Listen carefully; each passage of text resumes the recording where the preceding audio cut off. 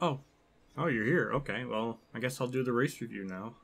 Didn't think you were watching me, but all right. I mean, I just got myself a drink, but I got a lot to talk about, so we got to catch up on 10 plus races. So here we go. Got some Dr. Pepper, and we're gonna talk about the first third almost of the 2022 season. So sit back, relax. I'm sure this is going to probably take a while because I do have a lot to say. Probably a lot to say, so enjoy. I'll make sure I have like little like text on the top left or right of the screen of like what track I'm talking about, so it'll be easier to get through. And I might actually timestamp stuff so you can look at whatever part of the race I want to talk about. So yeah, let's get into it. So we start off with 2022 Clash at the Coliseum, and really wasn't a fan of it. Pretty blunt, pretty simple. The race itself, there was, I think, one green flag pass for the lead. The race had a lot of weird issues where cars had mechanical failures. There was like 4, I think, that did that. Tyler Reddick was leading, lost the lead. I think that was the only green flag pass for the lead, was because Reddick's car blew up or had some kind of mechanical issue while he was leading, so that was uneventful. The race itself didn't seem too interesting. I mean, it just didn't really... It doesn't help either that Fox's camera crew are horrible. They have a quarter-mile track, and they do like super duper close up zoom ins of like the racing, and it just disorients you because you're not seeing the full picture, and it makes things so claustrophobic. So, and it was just stupid. That the whole camera crew was just on a vacation essentially. There was a lot of technical issues before the race even started. The national anthem, it had Jeff Gordon saying nothing when "Gentlemen, Start Your Engines" happened because the audio just stopped working, so that was awkward. It was just really weird. It was just a shit show, and the race was just very uneventful to me. I just didn't think much happened. Also, the heats were, for the most part, uneventful. The only memorable thing I remember is Ty Dillon being a absolute bum and pinballing his way through everyone, and then later in an interview he doesn't regret it, and he's like, I gotta do what I gotta do. So he did what he had to do and ran over everyone to make the thing. So great, good job to Ty Dillon for being an irrelevant garbage driver that has one fluke win at Indy in 2014 in the Xfinity Series. So congratulations to that. So that's just peak clownery on his part. So the Coliseum was just, again, like I said, I don't remember much of it. I just remember more of the awkward stuff, like Ice Cube's performance. That was just because he was just by himself on stage, and he was singing. And again, the race was so short as it was. Why do we need a halftime show? Why? It's stupid in general. It's just dumb. Pointless, irrelevant, breaks the flow of the race. And especially with how short the event was. It was only like 50 minutes, I think. It wasn't really that long. So it was just awkward. People in the crowd, like the reaction shots, people looked confused. It's just didn't make it look good. It just was stupid. The whole event was just a waste of time. What I really wish they would have done is go back to Daytona. People were complaining about it, but really my only gripe was it was just way too damn long. It shouldn't have been 70 laps to begin with. Cut it in half, 35 laps, even 20, then you'll be set. And I don't want to hear about, oh, the 2022 one, the attendance was better than 2021 in the TV ratings. Well, it's like, well, the 2021 Clash it was doomed to fail from the start because, one, it was on a Daytona road course that no one really liked, and it just wasn't that good of a road course. 2, it was like a weekday Clash race, so viewership and everything would be down. So, of course, when you look at that, it looks better, but NASCAR purposely put that in a situation where it was just, like, doomed to fail. So that means nothing. 2020 Clash was a shit show, but again, they just need to cut it in half. 35 laps, 30 laps max, and then that's it. You don't need to go to a different venue. The Coliseum just didn't really work in my opinion, and it just was uneventful, and it was just more of just a spectacle of like, wow, they actually did this and wasted resources. So good job on NASCAR for that, and it was just, again, like I said, not much happened. It was like one green flag pass for the lead, and one of it was a mechanical failure. It was either one or two. I don't know, but Logano won, of course, so that doesn't make the race any better because he's an absolute irrelevant garbage piece of shit who I could rant on for like 12 years about how terrible of a driver and asshole he is, but that doesn't really mean it. It just makes me forget the event even more. But even putting my bias aside, it was still like still maybe a 2 out of 10, somewhere around there. I just don't really remember much of it, and I watched it from beginning to end. So the duels, both of them were kind of uneventful. Not much happened in them. I don't really remember a whole lot in it. I remember Brad won the first one, and Buescher won the second one, so that was cool. Brad won the first one by making a late race pass with a couple laps to go, and that was cool. But the fuel was very, very strung out, and it was really bizarre. I think that was just a lot of the drivers and teams just wanting everybody to not race because there was a short supply of the cars. Because before this even started, they didn't have like backup. I guess they did have backups, but it was like it was very limited supply. So it's just very weird. This whole Gen 7 package initially was bizarre because it seemed like they were making it with like the 550 power package in mind, but then they backpedaled on that, which is good. I'm saying that's a good thing, but the intent of what the car was meant to be was like changed last second. In like December or January, they changed it so all the tracks are like 670 except for like Atlanta and Daytona and Talladega. So it was like a last second thing. So then that makes me question, it's like, well, wasn't Atlanta reconfigured with the 550 power package in mind? So does that contradict it? It's just weird, confusing. And then they're trying to like, I don't know.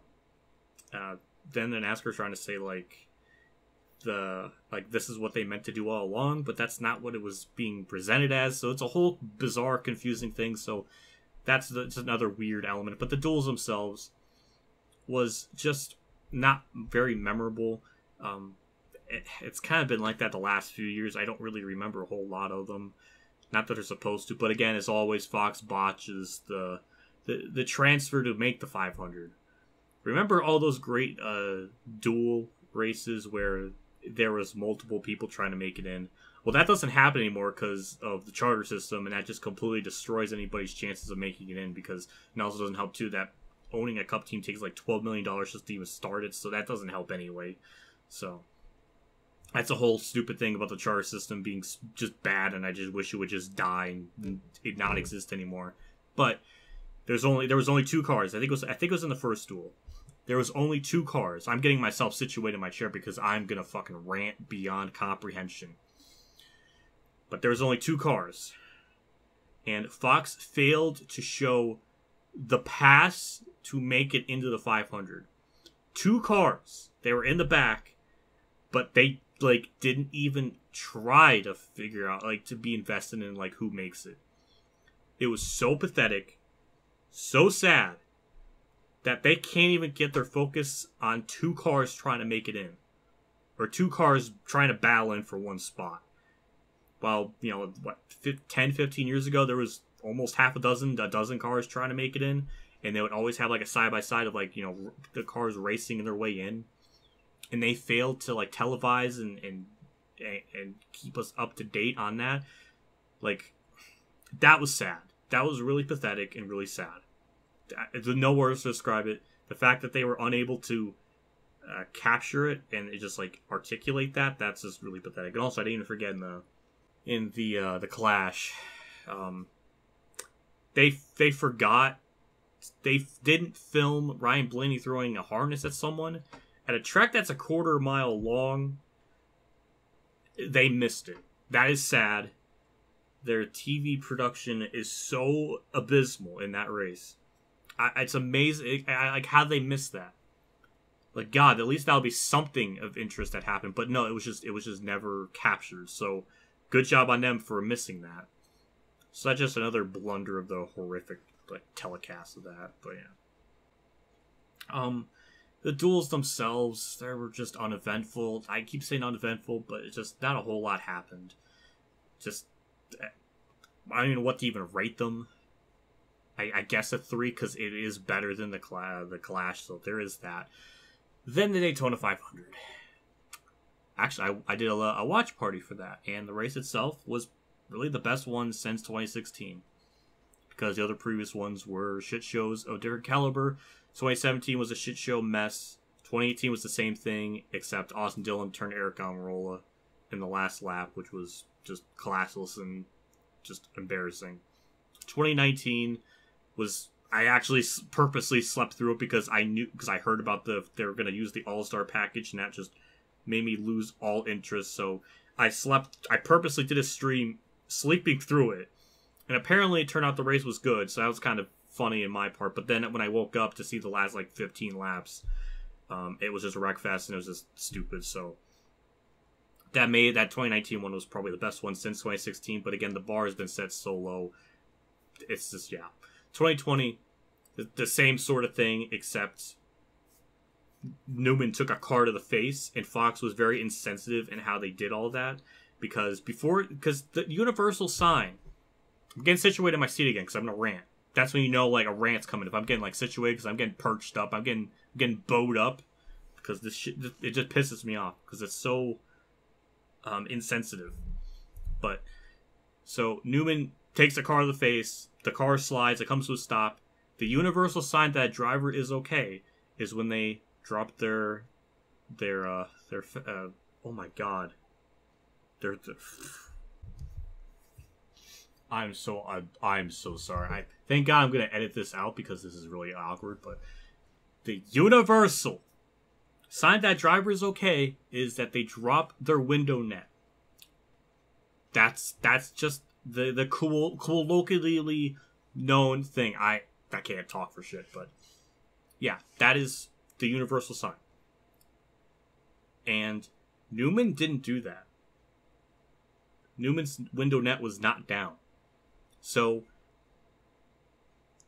since that, occurred, Fox thought it was a great idea at that time to show a super duper slow-mo up close shot of the car hitting Newman.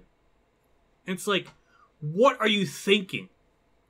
Like that, can you imagine how, if that was we witnessed a fatality and they showed that wreck so soon. Generally, when there's a serious accident, they refrain from showing a replay right away until they know the driver's okay, and then they show the replay.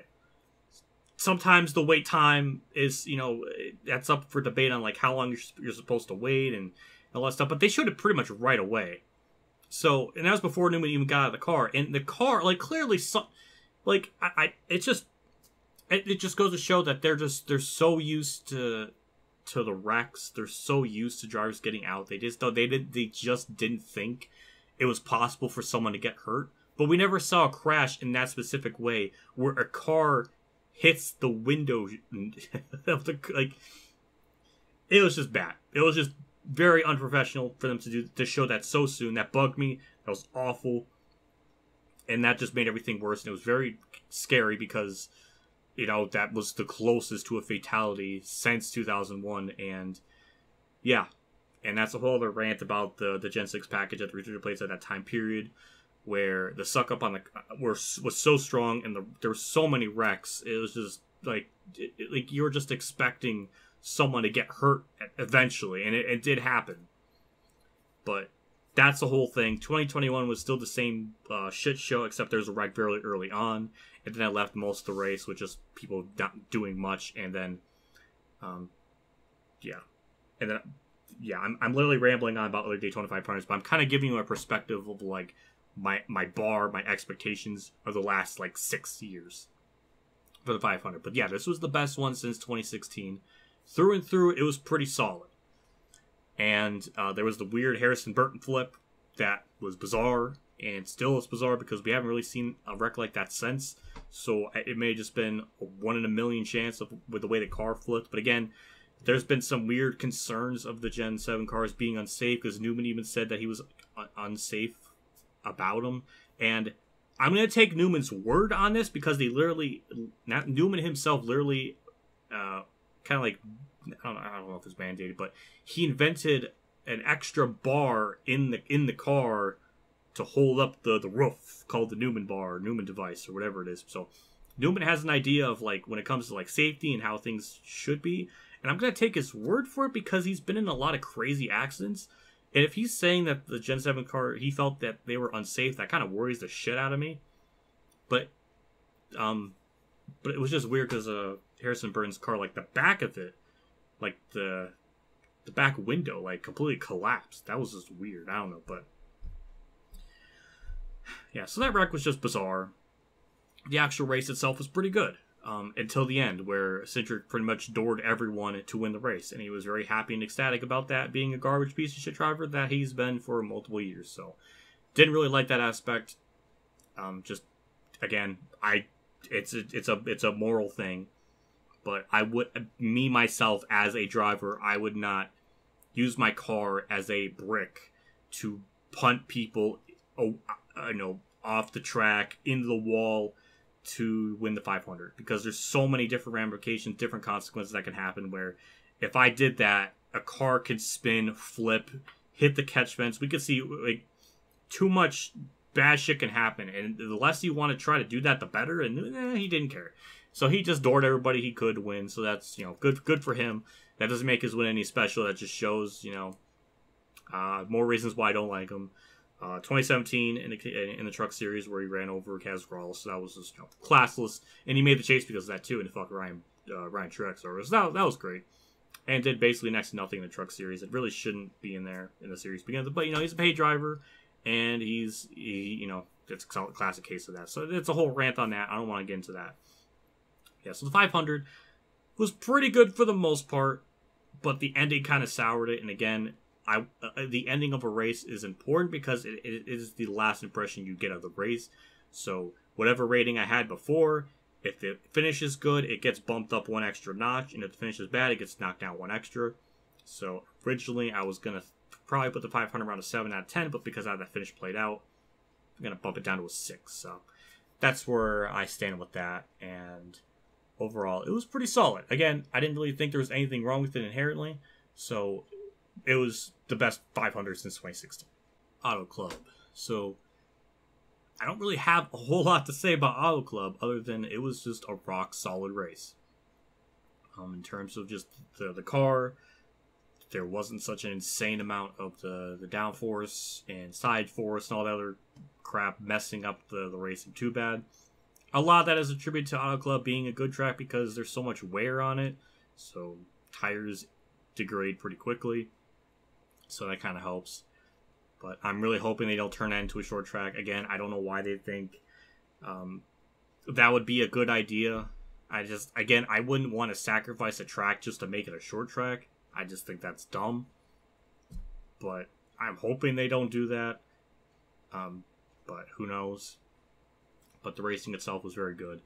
And I was overall very happy with it. I may have given it a 10, but there was one element in the race that kind of bugged me. It was just a lot of tire failures, a lot of loose wheels. So it just kind of hinders it. And it defeats the whole purpose of the one lug nut to make that occur less, because there's only one. And I don't even know why they even bothered with one lug nut when 5 worked before. So it's like, what was the sense in that? There's just a lot of issues. There's still issues with it. So I don't know. It's just baffling.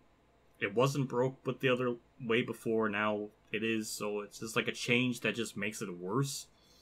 So that's dumb. That kind of hinders it. But the racing itself was very good, and I overall really liked it. It was one of my favorite races in the season, and I was really happy with how the car raced. And though you could chalk it up as an anomaly or just an Auto Club thing, just because track is worn. Even with the 550 package, that race was still slightly better than average because it was such a worn track. So it kind of always has a little bit of an edge no matter what. But Vegas, the next race, was going to be the big question mark of how that was going to be at a typical mile and a half, and it turned out to be pretty good. Throughout the race, there was covers and goers. It was pretty good overall. I really enjoyed it. The only thing that hinders it from being really about a 9 out of 10 is just the finish. It was really setting up to be Truex and Kyle Busch duking it out, and that was really going to be awesome. Then the yellow came out, then pit strategy came into play, and then it was between Larson and Bowman, and the camera work was bizarre because they only showed like the overhead view of the finish, which is weird. And again, Fox has been so bizarre with the camera work this year, and it's very obnoxious. So that was just weird. It just kind of hurt the finish, even though it was pretty good overall. I just wish it was just a long green flag run where it was between Kyle Busch and Truex, because they were like the two best cars there at the end, and it was shaping up to be something interesting, but it didn't happen, and we got Bowman and Larson on old tires. That was a big boner deflator. So I would give that a pretty solid 8 out of 10. Another really solid one. Just slightly below Auto Club, but still a rock solid one, and it really showed that this Gen 7 car is very good at mile and a halves, and the dirty air issue is not nearly as big of a problem. Cars can race side by side. It just overall was a lot better. So that is very good to see, because that's been one of the biggest complaints with the 550 power package bullshit thing, and they I guess they fixed that. So yeah, that was good. Phoenix is just a very forgettable race. I don't even really remember a whole lot happening. So which is worrisome, because if they're going to the season finale later in the season at that track, then how that's going to be like a really boring uneventful one unless something changes between then and now, which may be the case. But yeah, this should have been a sign to come of that. Like, short tracks were going to be kind of a problem, even though it's not really a short track. But yeah, it's just I don't really remember a whole lot of it. So I'm just going to give it a 2. Oh god, Atlanta. Oh boy, first of all, it's absolutely stupid to make Atlanta a baby Daytona and Talladega. It's stupid from the start. It looks dumb, and NASCAR is really advocating, driver safety and all this stuff. Yet they add another track that kind of encourages more wrecks. It's like defeats the whole purpose of that statement, and they completely bastardized a track that has been on the schedule for 62 years. One of the older mile and a halves on the schedule, and they just completely slaughtered it, lost all relevancy, and they just turned into a mini Daytona and Talladega, and just looks dumb, acts dumb, just not what I would consider racing. It's just Daytona and Talladega are its own unique beast. We don't need it, and that's the thing. It's like okay, well, maybe we can let Atlanta be its own. No, because if we even give them that little praise, not little praise, but that little advantage of like, hey, this can only be an Atlanta thing. No, they're gonna want it to be more. So we gotta kind of stomp the fire out and say, no, that's not a good idea. So again, it's a shame that the track got. I think we can all agree. Track needed to repave. But the track was falling apart in 2021 when Kurt won it. So it's no surprise that it needed to repave. But I didn't think it needed a reconfiguration. And the whole situation and scenario behind that, where it's like NASCAR didn't tell the drivers about it. They didn't even let them know. They didn't even ask for their input or to even take it into consideration. So that was just dirty and slimy on NASCAR's part to not even tell them. And some drivers, just a lot of them, weren't really fans. But of course, Wonder Boy Chase Elliott didn't say anything because he's a neutral, fence-sitting soy boy cuck, and didn't really say much of anything for or against it. So it's just pointless. A lot of the older drivers were against it. They didn't like it. As much as I don't like Harvick, he did say it was just not a good idea. And yeah, I agree. So Cowboys was the same way. It's just dumb to do this, because now we have 6 tracks that are like this on the schedule. Daytona and Talladega twice, so that's 4, and then Atlanta twice, so now that's 6. There's no need to make it I mean, I'm still under the impression that we don't even need that many restrictor plates to begin with. I think 2 max would be fine. 1 at Daytona 500, 1 at Talladega, and then done. I mean, I would say keep the Coke 400 because that's been a part of the thing for forever, but they changed it. They put it at a different point of the year, so it's not even in July anymore, so it's lost all of its like value and marquee. So at that point, might as well just get rid of it entirely if you're just not gonna, if you instead of just putting it into a part of the season and a playoff race, which is stupid. So yeah, but the race itself was a typical just shit show, and it's just dumb. I don't even know what to say. It just looks dumb. Race is dumb. And I'm not a fan of it unless they want to try the 670 package there. Maybe that would be better, but who knows. But I'm going to give it a 3. It's just... I remember something of it, so that's why I guess the thing over Phoenix.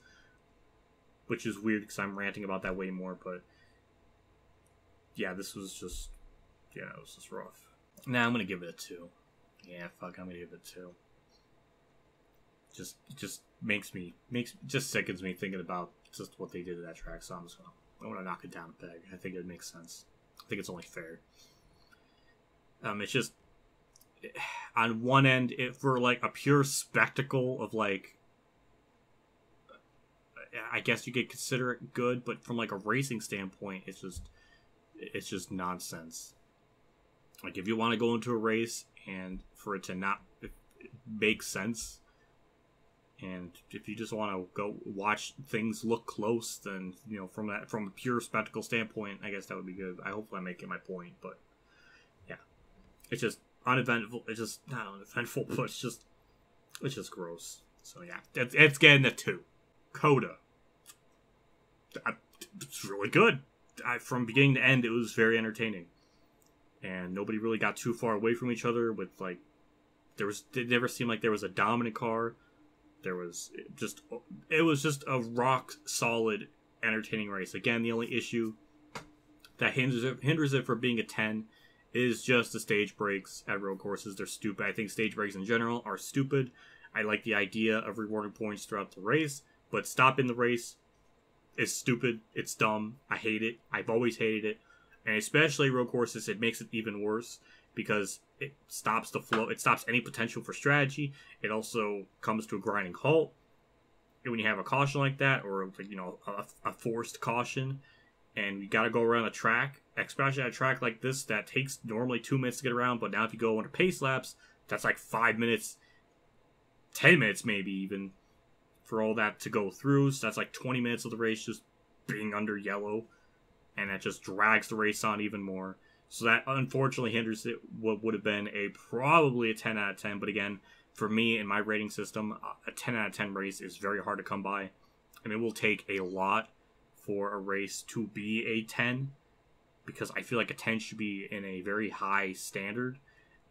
This is close, but again, the stages affect that. So yeah, but overall it was a really good race, very entertaining finish that adds to the memorability of it. But yeah, it worked out really well. So yeah, I wish we didn't have to go to Texas at all and just have COTA and then not go to Texas at all anymore. But I don't know. I guess I'll see what the Gen 7 car can do there. It might be better than what we expect. I don't know. I guess we'll have to find out.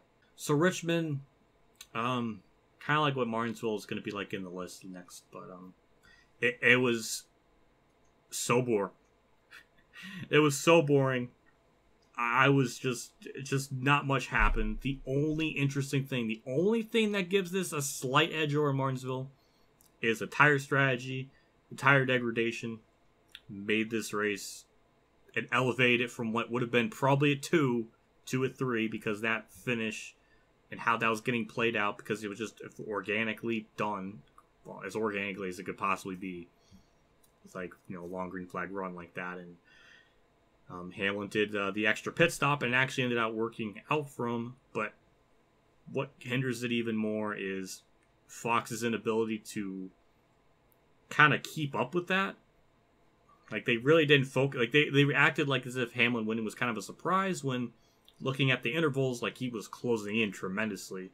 And it seemed like, you know, it was possible he could do it. I didn't think it would be possible, but he did. Same with him and Harvick. And they were right next to each other moving up through the field throughout that whole run. So that should have been something that they should have focused on more, but they didn't really do that enough. So it just kind of, yeah, it just makes it weird because, you know, if I can spot that, then how come they couldn't? It's just weird, you know. So that was unfortunate, but that does give it the slight edge because there was some kind of strategy involved, and I do like that aspect of the tire falling off and everything. But if it didn't have that, it would have been lower on the list. But it was the only interesting, memorable part of the race, and I enjoyed that. But that doesn't save it doesn't save the race at all. But I did like that.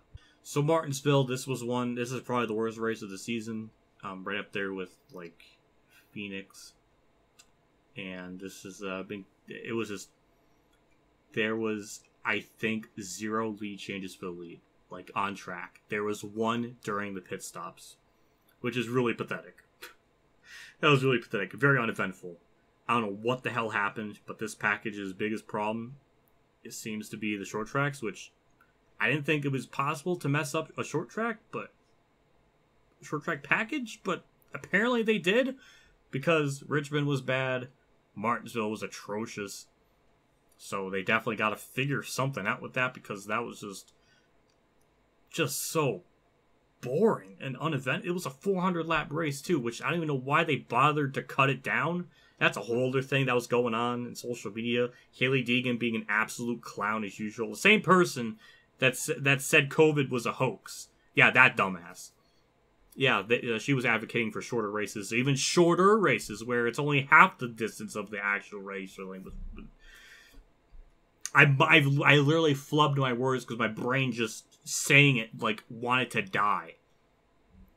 But yeah, she was saying like to cut the races in half, so like what, a 500-mile race would be 250, but then that would make even less sense because some Xfinity races are 300 miles. And some Xfinity racers, so that would mean the Xfinity races are longer, but that's not the point. The Cup Series is supposed to be the top elite, and it's supposed to be a war of attrition. And NASCAR has always been about long races. Now, the only thing I think would make sense in terms of shortening races would probably just be Texas and Atlanta now, because they absolutely butchered Atlanta. So those two are maybe the only exception, but everything else should remain the same because I don't think there's really any issues with it. The actual issue is either throwing out yellows that aren't necessary, like a random spin, and like, I can't really name an example, but like they've over the years they've thrown out weird yellows for the Richmond 2017, where a car gets close to the wall, they threw a yellow for that. Random spin outs that really shouldn't have been a yellow, where they spun off the racing surface and they got back going, then they threw a yellow, like at a 2-mile track. Like that's not gonna, like, cautions that don't need to be cautions. The stage breaks don't help either. So that pads out the race. If we fix that, remove that, then yeah, we'll see the speed of the races go up a little more. For that pathetic attention span that can't handle 3 hours of watching a race, or 4, which is just really sad and really pathetic of our fucking culture to be at this point. And of course, Hailie Deegan has to, you know, chime in and be the king of dumbasses with all that. So that was really stupid. But yeah, the race was bad. It was shorter. That didn't make it better. It made it still made it just as bad. So it was, yeah, just stupid. Hailie Deegan is unbelievably stupid and has done nothing in her career in the cup, in like the main 3 series, like in trucks, nothing. She has 2 ARCA West East wins or something, so that's more than Danica. That, I mean, it's a low bar, but it's something. But she had to bump and run them out of the way and to win them, so it wasn't even really based on like actual like racecraft. The method is just running people out of the way, so that's like half a credit. So I don't know. But yeah, Martinsville is just very boring. Probably maybe the worst race of the season. Maybe I'm a little unfair to Phoenix, but Martinsville definitely on a whole other level of bad. Bristol Dirt, oh boy. So compared to the previous year in 2021, where that was a mess, a shit show. The track wasn't properly prepared. Dust was being kicked up, and then people couldn't see. That was bad.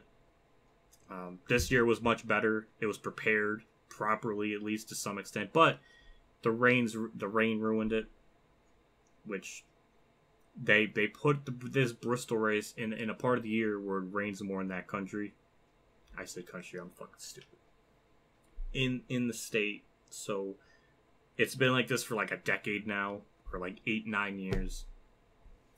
At this, I just wish Bristol would just not have a date, because it's just so much. It's such a waste of money and resources to cover the track with dirt when you can go to Eldora, you can go to Knoxville and try this out, and not try to like Frankenstein a paved track into a dirt one. And I'm not really a fan of that aspect. I just think if a track isn't, if the track has 2 dates and one of the dates aren't working, then axe it if it's going to be a problem. That one is a good example. But attendance is up, ratings are up, so I guess, I'm in the minority and it is working, but it was a overall pretty average race. The finish elevated from what would have been probably a 5 to about a 6, so that was kind of nuts. But yeah, so definitely way better than the previous year. Maybe 2 times better, because the previous year was probably like a 2 or a 3, so this is 2 times better. So maybe 2023 will be a 9. I don't know, but it was just a very average race, minus the rain situation, which sometimes, obviously NASCAR can't control, but they can control the dates of when these races start to happen in a month where less rain is likely. But it seems like it happens so much that I don't know. But at least the track was prepared, so there's that. Talladega, it was just similar to the 500. It was overall very good. It's rock solid. The runs weren't as insane as they once were in the Gen 6, so the close-up wasn't too as crazy.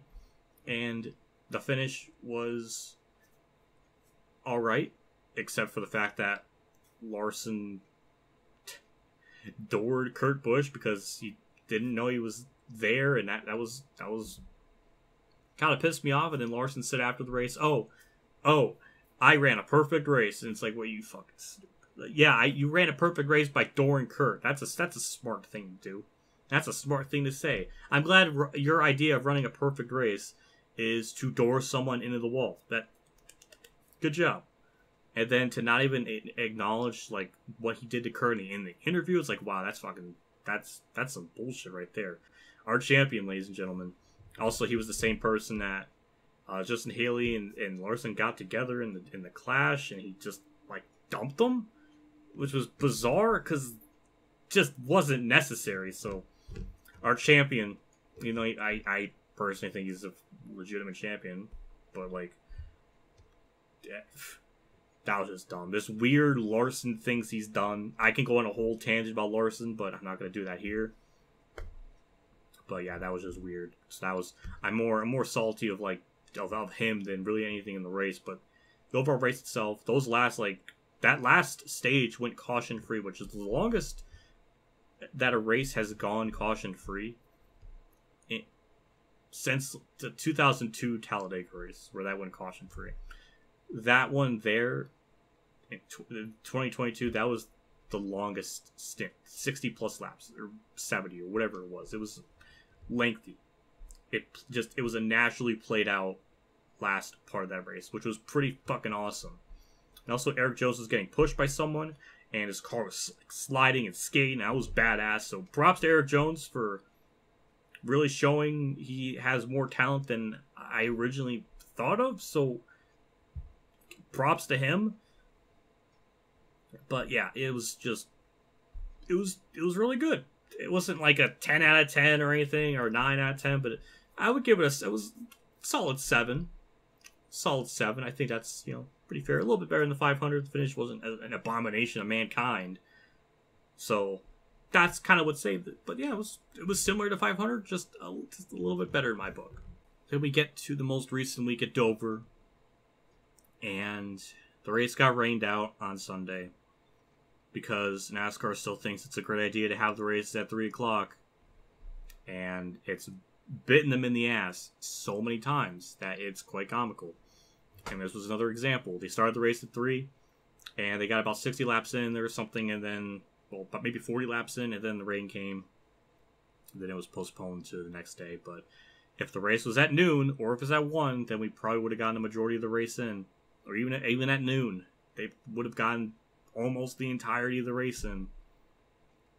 And then also, why have a start time for a track that doesn't have lights that's that late in the day for racing, well, for NASCAR standards? But like, that's stupid.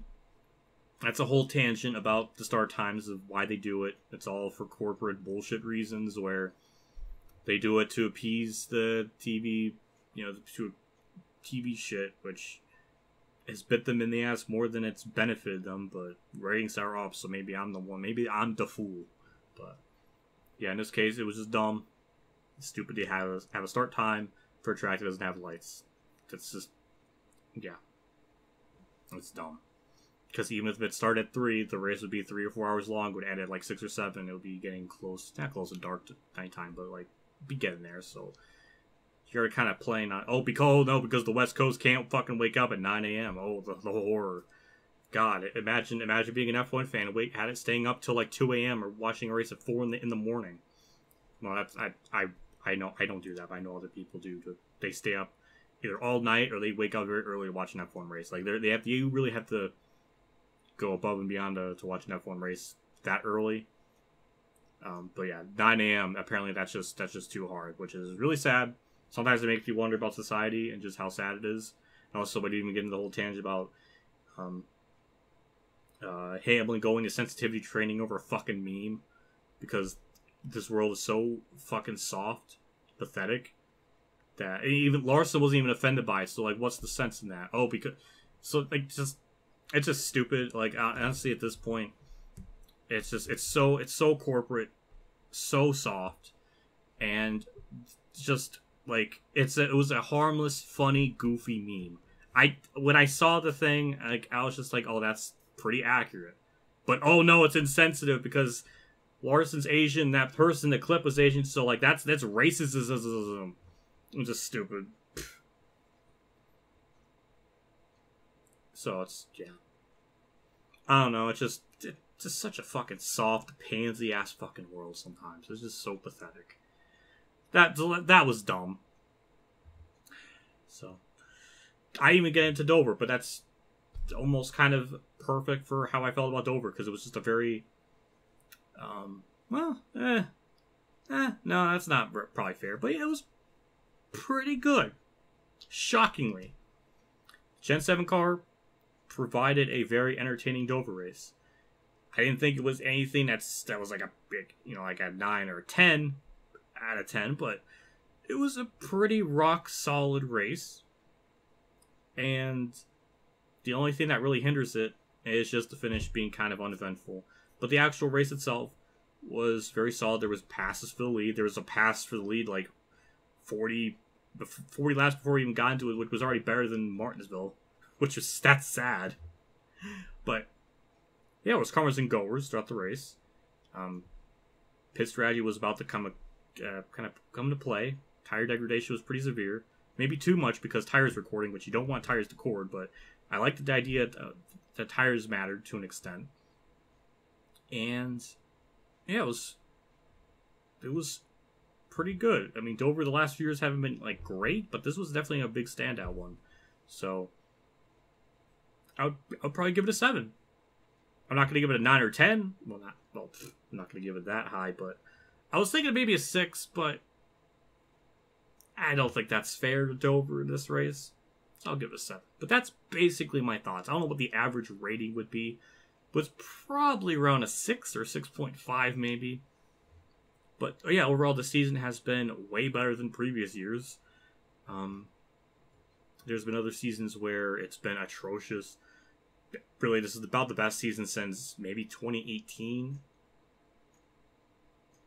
Maybe that's a stretch, but the first half of 2018 was atrocious, so it might be better than 2018 for sure, because we'll have to see how the second half of the season plays out. But so far, it's definitely, at least in my opinion, the best season since 2016. I don't know if that's saying a lot, because the other seasons before that were just bad. Because the aero package was horrible, nothing much happened in most races, so it's just... So, I don't know, but it definitely is the best season, at least in my opinion, since 2016. And that's how it's shaping up to be so far. Obviously, it could change, but we'll see how it plays out. But obviously, from here on out, we'll kind of get more of my thoughts throughout the season. And I'm going to try to make them not too overly long. I mean, kind of getting my thoughts in general.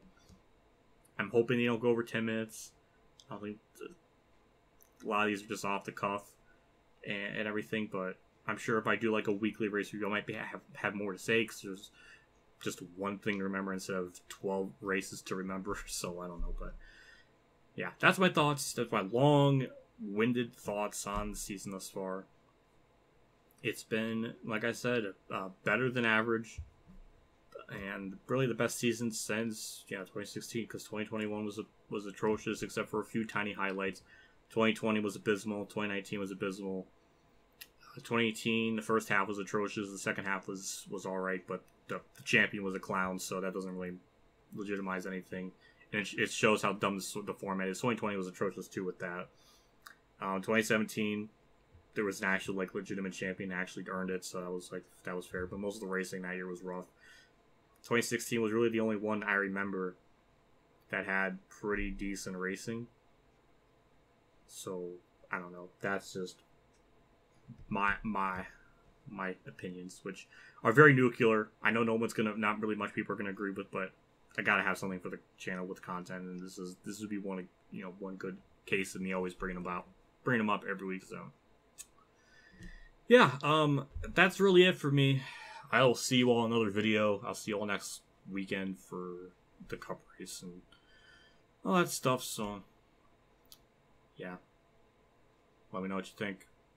Should I keep doing these? I guess I can, but kind of curious. But yeah, that'll do it for me. I'll see you all later. Take care, everyone.